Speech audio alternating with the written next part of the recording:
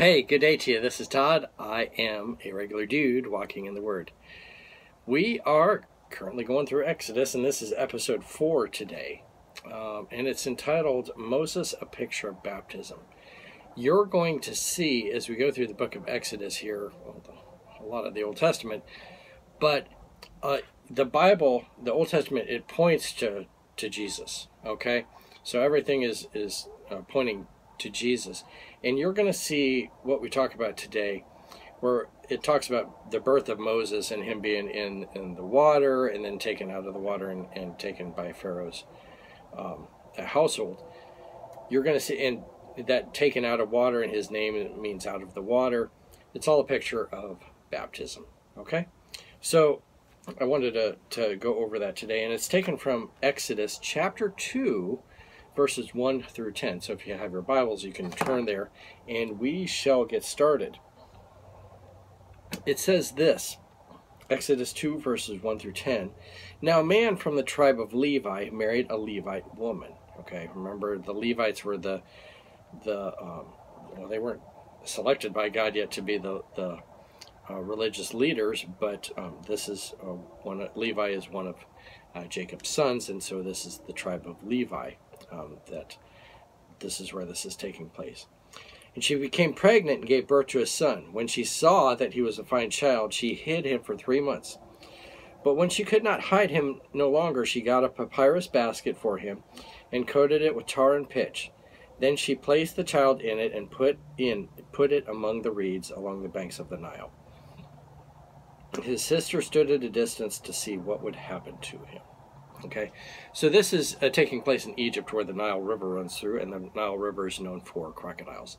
I have been to the Nile River, not in Egypt, but in South Sudan, kind of where it starts from, really. It doesn't start there, but it flows through there, and so they have crocodiles there, and the Nile flows through there.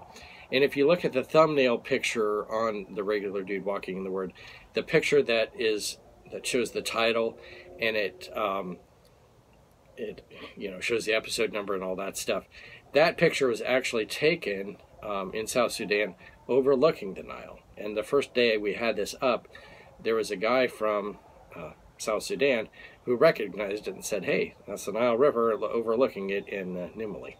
So that picture there gives you an idea what the Nile is like in South Sudan. And so it flows there. This is all taking place on the Nile River. Verse 5, Then Pharaoh's daughter went down to the Nile to bathe, and her attendants were walking along the river. She saw the basket among the reeds and sent her female slave to get it. She was opening it and saw the baby. He was crying, and she felt sorry for him.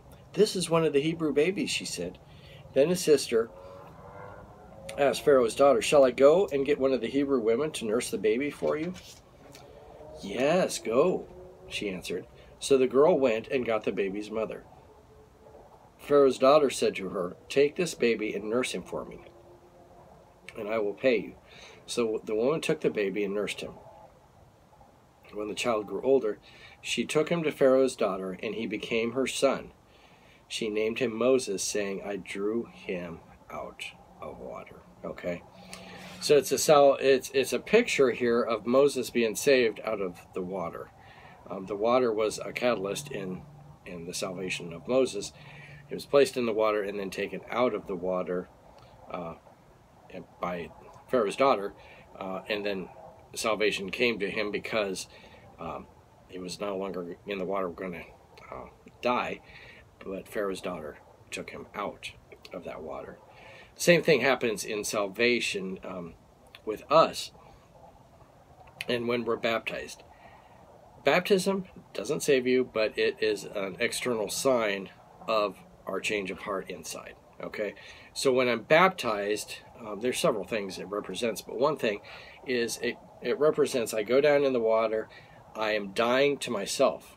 Okay, so I go in, and then when I come up out of the water, another thing it represents is my sins are washed away, and I come up also dead to myself, but alive in Christ.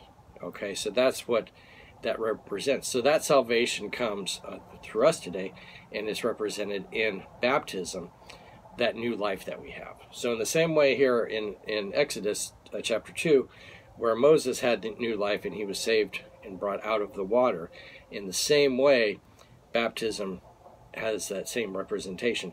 I come up out of the water during my baptism, and I am saved. It represents my salvation because of what Jesus has done for me. Okay, so hopefully that explains it. A good picture of baptism there. Thank you for watching. I'm a regular dude walking in the Word, and I look forward to seeing you tomorrow as we continue our journey through Exodus. Lord's blessing. I'll see you then.